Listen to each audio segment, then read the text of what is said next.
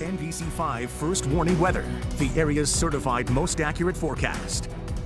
12:18 on this Tuesday afternoon. And Andrew, I know a lot of people are getting hit hard with all that snow. I feel left out. I wish we had some. I know it's been such a quiet stretch. I know the ski lovers are saying, where's the snow? I don't think we have a lot really through the next several days. We do have a few snow showers tonight. I think that'll bring maybe a couple inches, and then again Thursday night into Friday. So both of those will be some smaller systems. We're not really getting a big impactful nor'easter right overhead, which would be so nice this time of year. But even down by the Massachusetts border, missing out on this current storm. This is the look at Brattleboro right now, downtown. Just cloudy, but not even a flake flying. And then St. Albans, the northern Champlain Valley, actually starting to see some emerging sunshine and some blue showing up to the sky there. That'll be nice to see. I think we mix in a little more partial sun moving forward this afternoon, especially in northern areas. Our temperatures are a little milder than average for February, yet again, low and mid 30s across the region. And you can see on Storm Tracker, we have that mostly cloudy sky down by the Massachusetts border, all the way up to central and northern Vermont. A little more sun starting to come in right now, though, across northern New York, even into the northern Champlain Valley. But I want to show you this coastal storm that's still ongoing to our south.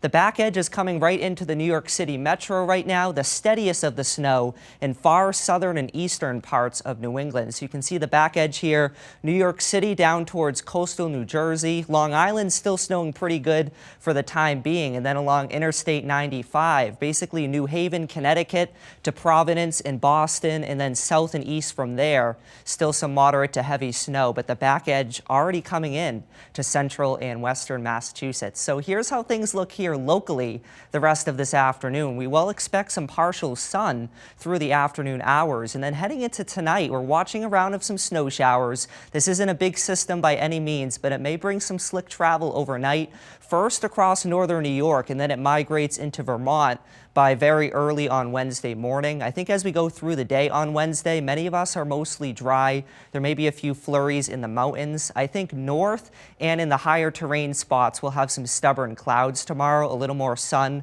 down by southern Vermont and into the Champlain Valley as well. Then heading into Thursday, it looks like we start with plenty of blue sky and sunshine, but as we go through the day, the sun will fade to clouds. And then here's a look at Thursday night. A steady swath of some light to moderate snow will be coming in. I think the steadiest of the snow is overnight Thursday night into Friday morning, and then some lingering snow showers will continue through the daytime on Friday. But first, in terms of the snow showers that come through tonight into very early tomorrow morning, for many of us, it's a dusting to a couple inches. I think 2 inches plus along the spine of the Green Mountains into the Adirondack Park. Could be over 4 inches, say for Titus Mountain and Lion Mountain there in the northern Adirondacks. And then here's a look at the Thursday night into Friday system.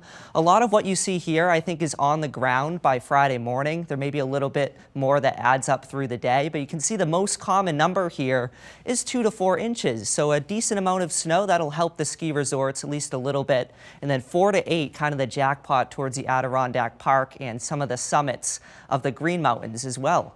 So here's the 5-day forecast. Sun mixing with clouds this afternoon. We're in the mid 30s. I think we do have some snow showers coming through tonight into very early tomorrow, but a lot of tomorrow ends up dry. It will be cooler, temperatures in the 20s and a bit of an active northwest breeze.